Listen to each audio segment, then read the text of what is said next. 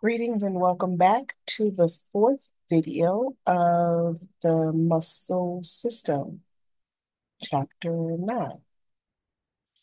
Last video, let me go back one slide. We talked about muscle fatigue and the things that cause muscle fatigue. We talked about some of the common causes of muscle fatigue, as well as cramping, which is a long involuntary muscle contraction, and what causes that, or some things that cause that. So now we're talking about heat production.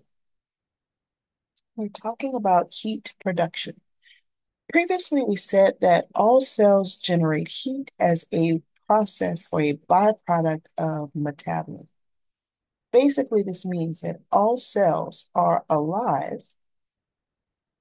So because all cells are alive, all cells generate heat as a byproduct of being alive and producing whatever products it does. Muscle cells are your major sources of heat within the body. So the heat that our body produces mostly is produced by our muscle cells, even though all cells are producing heat as a byproduct of cellular respiration. So remember, these muscle cells have a lot of um, mitochondria associated with each muscle fiber. And because they have so many more mitochondria than most other cells, they will produce more heat as byproducts of cellular respiration that occurs in these mitochondrial cells or organelles, mitochondria. Once that heat is produced, your blood transports that heat from the muscle throughout the body. This distributes the heat throughout the body. This is also what helps to maintain your body temperature. So your muscle cell, skeletal muscle, produces the heat. That heat is what supplies the rest of the body with heat. There are homeostatic mechanisms that promote heat loss when the temperature rises, when the internal temperature rises. So your skeletal muscles are more close to your body's periphery or your body's superficial surfaces. Um, as your skeletal muscles produce heat, that heat is brought into the bloodstream and is brought throughout the entirety of the body to help supply heat to the rest of the body. As the temperature rises in your internal organs, your body needs to take some of that heat and release it by other means so that you don't overheat your internal organs. All right. So, threshold stimulus. The threshold stimulus of a muscle is the minimal strength of a stimulus that is required to cause a contraction. In order for a muscle to contract, it has to get stimulus from your nerve cells. The nerve cells have to send a signal to the muscle cell in order for that muscle cell to contract. And there has to be a threshold.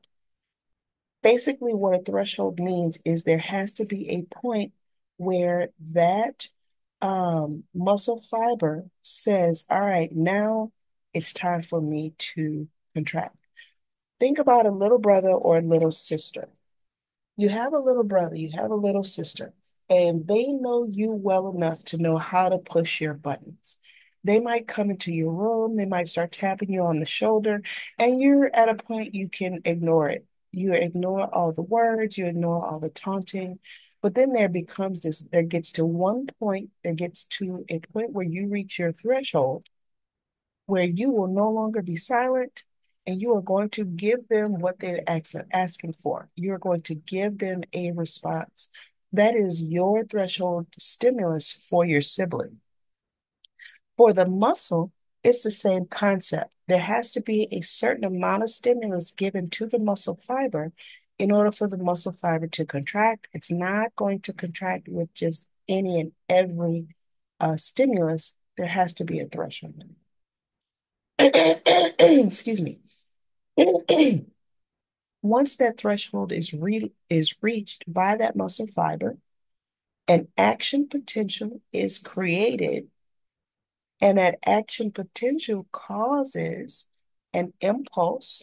So a and like an electrical stimulation to spread throughout the muscle fiber.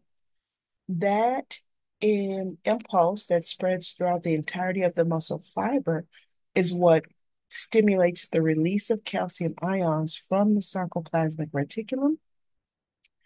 Those calcium ions then bind to the actin, which, as we talked about earlier in earlier videos, once the calcium binds to the actin shifts its orientation, it changes its position so that now the binding sites for the myosin heads are available and visible and allows the myosin to bind to help to create the rest of the contraction.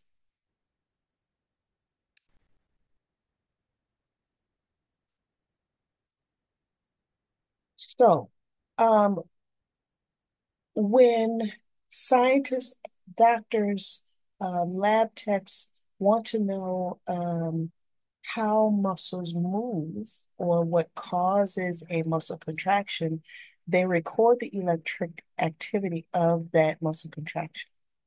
So these are some of this is some of the information they get from recording the electrical activity of a muscle fiber. So a twitch.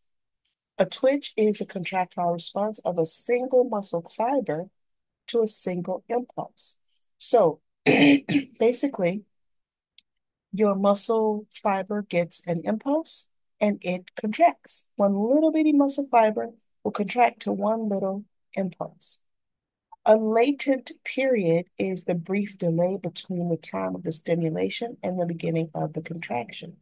So when you first get the impulse, the muscle fiber doesn't immediately move. It doesn't immediately respond. It is a short, very, very short, and you can see on this graph that this is the stimulation and this is the latent period. So it's not long, but it is there. It's the delay between getting the stimulus and actually contracting because of the stimulation. You have the latent period. You have then the period of contraction. So the muscle fiber getting shorter. Then you have the period of relaxation, the muscle fiber getting longer. Then you have the refractory period, basically the period where the muscle resets itself so that it can go through this process again. This is an all-in-one response. So, excuse me, in order for your muscle fiber to produce a twitch, produce a contraction, it's either the entirety of the cell is going to produce a contraction or none of it. It's not like part of it is going to contract and then part of it is not.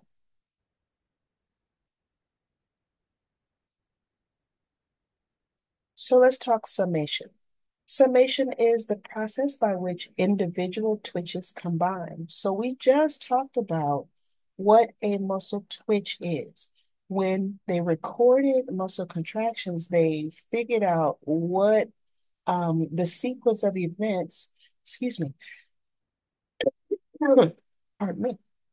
They figured out the sequence of events of a muscle contraction. So because of that, they were able to figure out how all muscles at large, the large muscles work together. And the way that large muscle works together, your biceps, your triceps, your abdomen, the rectus abdominis. In order for these muscles to contract and to work together, there has to be this process of summation. So again, summation is the process by which individual twitches are combined. So each individual muscle cell is not moving individually, they are moving in concert with one another. And that having all of those muscles fibers move together is summation. It produces a sustained contraction, which combine in a process called summation, right? So that is how the muscle in its entirety is able to contract. Tetany is a higher frequency of stimulation of the muscle. The time spent in relaxation or between contractions becomes shorter and shorter, and that can lead to one long sustained contraction or one long sustained cramp. All right. So tetany is a process that we do not like. It is where you have more stimulation of the muscles, excuse me, so more contraction of the muscle, and you have less and less time to relax in between each muscle contraction, and um, that leads to tectonic contraction. So each time you get a tetanus shot, it is a vaccine to help your body not get these tectonic um, contractions. So that is what that vaccine is about, trying to decrease the chances of you experiencing tetanus. If you'd like to get tetanus explained a little bit more, you can click on this video or um, copy and paste this link into your browser window to watch the video so that it can explain it a little bit more. Don't forget, you also have your textbook that will explain it to you. So let's talk about types of contractions. So we talked about how muscles work together. So in order for this to occur, you have that summation of the muscle fibers. But now we're going to talk about the different types of contractions that exist. So we have isotonic contractions and isometric contractions. Let's talk about isometric contractions first. Isometric contractions are muscle contractions that the muscles start to contract. It gets a stimulus to contract, but the length of the muscle does not change. Typically, when we are contracting our muscles, the muscles shorten. Typically, the muscles shorten. Muscles change length in order for us to do movement.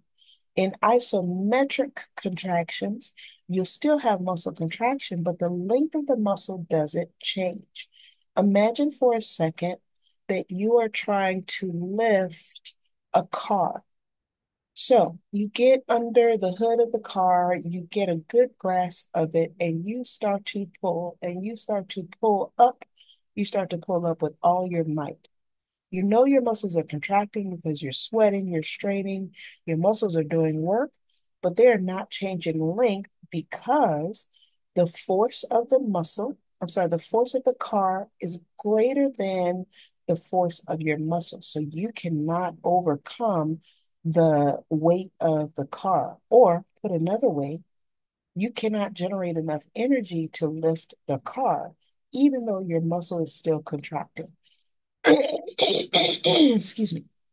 So that is an isometric contraction where you are pushing against a force, but your muscle does not change length because the force that you're pushing against is greater than the force that your muscles create.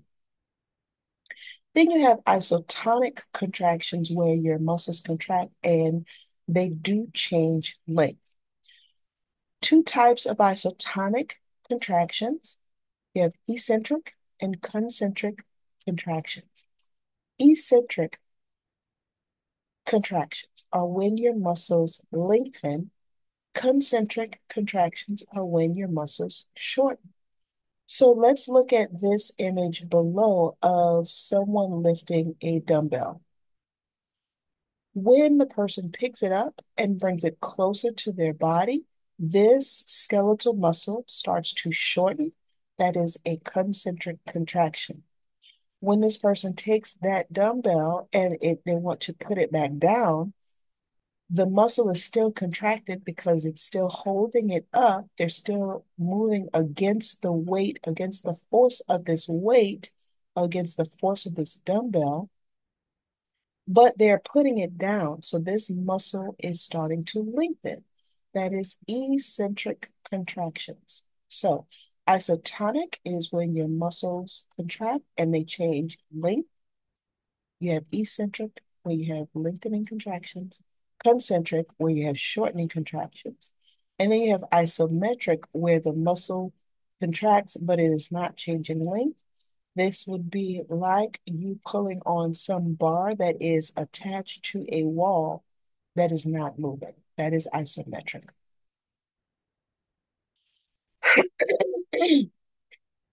So now let's talk about the different types of muscles that are available in the body. We have three types of muscles. We remember this from the tissue section. You have skeletal muscle, smooth muscle, and cardiac muscle. Skeletal muscle is voluntary, meaning you can choose when and where to move it. Skeletal muscle and cardiac muscle, these are the muscles that are found in your hollow organs and in your heart. These are involuntary. You do not think about them moving.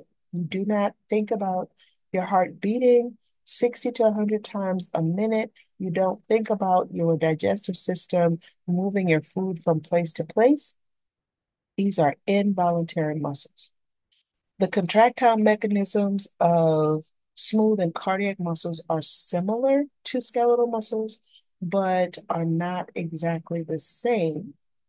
Um, there are important structural and functional distinctions. So what we just learned about sarcomeres and the myofibrils and all of that, excuse me, that exact mechanism of action occurs in skeletal muscle only. There are similar processes in smooth and cardiac muscle, but they are not the exact same. When you look at smooth skeletal and cardiac muscles, remember you have striations. The striations occur in your skeletal and cardiac muscles, but not in your smooth muscles. You have cells that are multinucleated, like your skeletal muscle cells, and they all look somewhat different. You should remember this from chapter 5, the tissue section. If you do not, please make sure that you go over how each muscle cell looks. And these are just more images of the same thing to help you remember what muscle cells look like, what muscle fibers look like. All right, so now let's talk about smooth muscle fibers.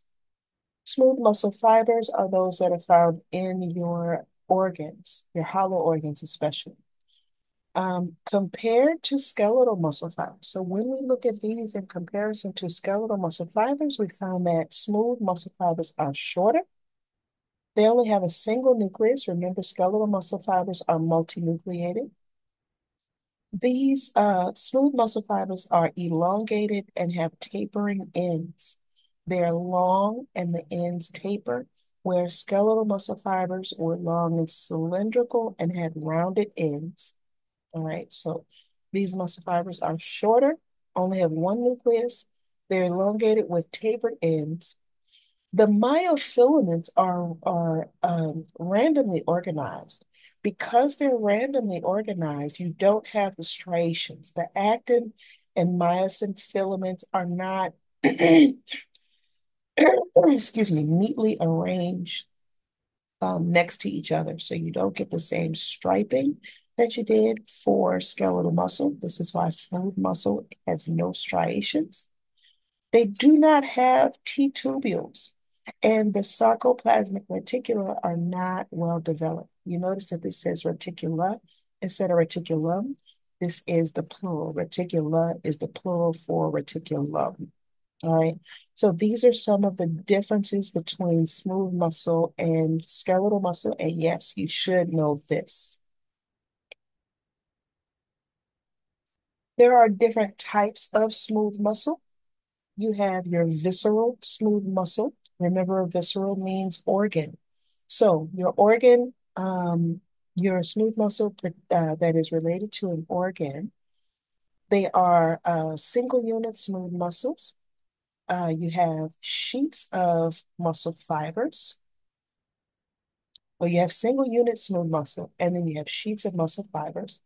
These fibers are held together by gap junctions. Remember, gap junctions are like the tubes that are in between the membranes of the cells. So they hold adjacent cells together, but then those cells can share signals, share nutrients, share whatever it needs to share. These visceral smooth muscles exhibit rhythmicity. Basically, they contract together in a rhythmic fashion. They exhibit peristalsis. Peristalsis is a type of rhythmic movement that these organs and these organ systems exhibit. And this visceral smooth muscle is found in the walls of most hollow organs. You have multi-unit smooth muscles. These fibers function separately, like the muscles in the irises of the eye. So your iris is the color portion of your eye. This is where we talk about having brown, blue, hazel, green eyes. Those are the irises that give our eyes color. In those irises, each of those muscle fibers are moving individually. In the walls of the blood vessels, you also have multi-unit smooth muscle where the fibers function separately. So, multi-unit smooth muscle found in the irises and in the walls of the blood vessels. Now, remember the third type of muscle cell is a cardiac muscle. Cardiac muscle is only found in the heart. These muscle fibers are joined together by intercalated discs. So where the two cardiac muscle fibers come together, that cell junction creates those darker lines when we look at it under the microscope called intercalated discs. Please be sure that when you read these terms, you read it carefully and you do not get intervertebral discs mixed up with intercalated discs, two separate types of discs. In cardiac muscle fibers, these fibers branch.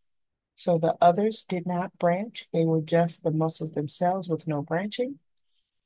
There's a network of fibers that contract as a unit. Cardiac muscle fibers contract as a unit. This is how your heart is able to contract as one organ, as opposed to having all your heart muscle cells contract individually. When they contract individually, that's a different problem and it has to be taken care of immediately. So, cardiac muscle cells are self-exciting, meaning that once a muscle cell can contract itself, can send itself a stimulus to contract, and it has a rhythm to it. It beats at a certain rate. It has a longer refractory period than skeletal muscle. So it takes a little bit longer for your cardiac muscle cells to regenerate itself to get ready for the next contraction.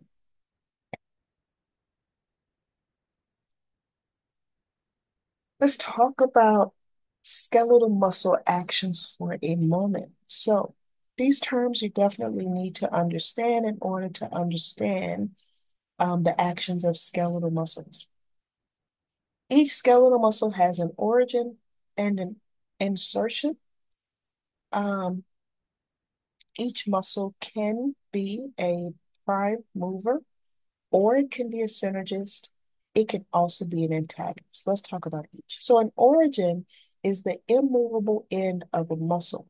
The insertion is the movable end of a muscle. So the origin and insertion talk about how the muscle is attached to the skeleton, how the muscle is attached to the skeleton.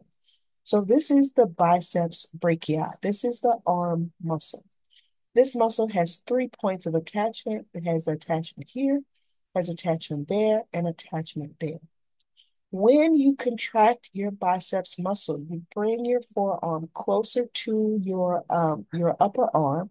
That's going to shorten this muscle. Of the two ends, one end does not move. It is immovable. The other end moves. So this end of the biceps muscle is the origin. If you go ahead and flex your muscle, you notice that your shoulder does not move. when you are flexing your biceps muscle. So this is the origin. This is the insertion because this is the side that moves. The prime mover or agonist is the muscle that is primarily responsible for a particular movement. So if we are trying to flex our forearm, the prime mover of flexion of the forearm is the biceps brachii. Excuse me. A synergist is a muscle that assists the prime mover. So in order to flex the forearm, I am going to use my biceps brachii. My brachioradialis muscle, which is a muscle that runs alongside of the biceps brachii, is going to help the biceps brachii to flex my forearm. So biceps brachii is also going to flex. It's just not the main muscle that is producing that action. Then you have an antagonist. An antagonist is a muscle that, excuse me, that resists the prime mover's action and causes movement in the opposite direction. So if we talk about the antagonist to the biceps muscle, that is the triceps muscle on the opposite side of the arm. So the triceps muscle is the muscle that wants to extend your arm, whereas the biceps muscle is flexing your forearm. So the triceps muscle is the antagonist to the action of the biceps, which if we are extending the arm, then the tricep becomes the agonist, the biceps then becomes the antagonist. So any muscle can be an antagonist or an agonist at any point, depending on the movement. These are some extra videos that can help you understand origin and insertion and the concepts of agonist, antagonist, and synergist. And that is it for the chapter 9, the muscular system.